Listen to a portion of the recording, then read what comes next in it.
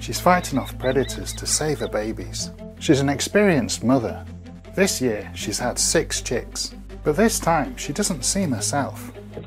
She's leaving the nest more often than she should. One night she seems particularly on edge. She can't see the threat in the darkness, but she knows it's there. A tawny owl confronts her.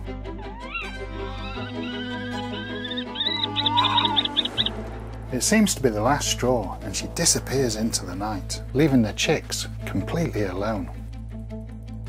It's clear Mrs. Kes won't be returning, leaving Mr. Kes, the father, with a near impossible task. If their chicks are going to survive, he'll have to defy the textbooks. After a night alone, the chicks are cold and hungry. Although he's equipped to provide for the chicks, he's got no idea how to feed them.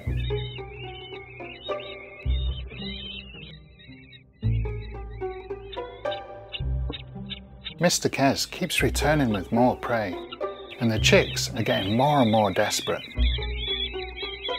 One of the chicks tries to eat, but they can't feed themselves.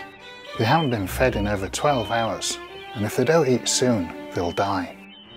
I decide it's time to intervene. I'm Robert Fuller, wildlife artist and filmmaker, and I'm going to help Mr. Kes succeed as a single parent. I carefully open up the nest so I can assess the chicks. They're starving, so I gently feed them by hand. So these chicks are really hungry, and there seems to be some that are getting quite weak in here, so I think I'm going to have to take them out. I'm just going to do a quick health check on each one and see which ones I might need to get warm straight away. 3 were small, cold and weak, and needed to be cared for.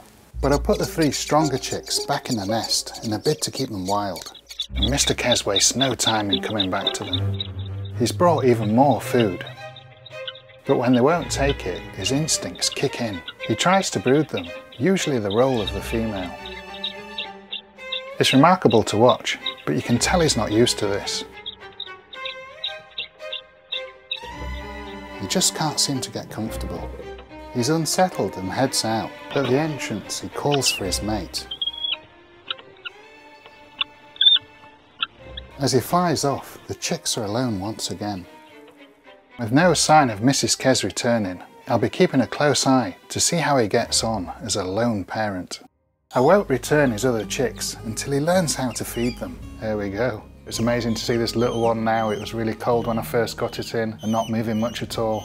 But I've warmed it up now and look at it begging for food. Absolutely superb. Later, Mr. Kes comes in with a special catch, a lizard. The lizard is thinner and easier to swallow, and the chick guzzles it down whole. This is incredible to watch, and it seems like a light bulb moment for Mr. Kes, and he heads out for more. He comes back in with purpose, sets the mouse down, and starts tearing it up for the chicks. It's absolutely magic. Against all the odds, this male kestrel has learnt how to feed his chicks. I think these chicks have got a good chance of survival. It's 5 AM in the morning and I've got the 3 youngest kestrel chicks with me, now looking so much better. It's time to get the younger chicks back into the nest. The older chicks seem a little stunned with the reunion, but they soon welcome them as family. With all 6 chicks doing well now, Mr. Kes settles into his new role, and the chicks grow fast.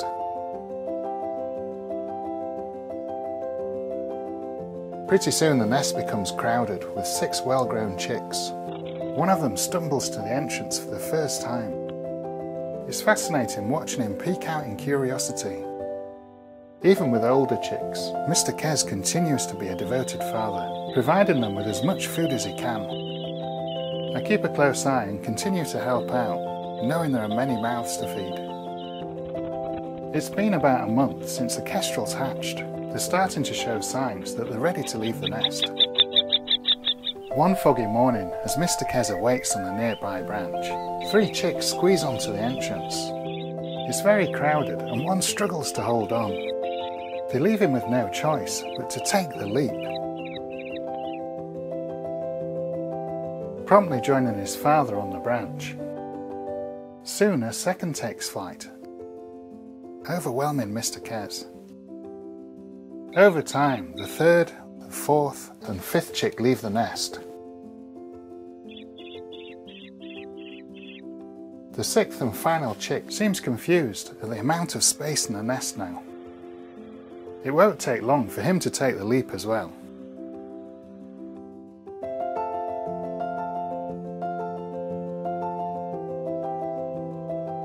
Mr. Kez must be a very proud dad.